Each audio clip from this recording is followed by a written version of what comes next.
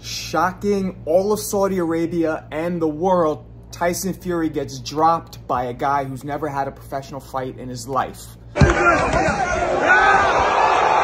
Now, even though this guy has registered hitting some power cube as the hardest puncher ever, this is still unbelievably shocking. Now, the way he got dropped was real similar to what Gervonta Tank Davis did to Leo Santa Cruz. It's simple. He sat there, he took the first 1-2 by Fury, and then after the second 1-2, because he quickly saw what the pattern is, and because he's fearless, and because he's been in the MMA, and he's been on the streets of Cameroon, and he's lived a gangster life because he's fearless, he threw a punch at the exact same time as Tyson Fury did. He took one to give one, and that produced the knockdown.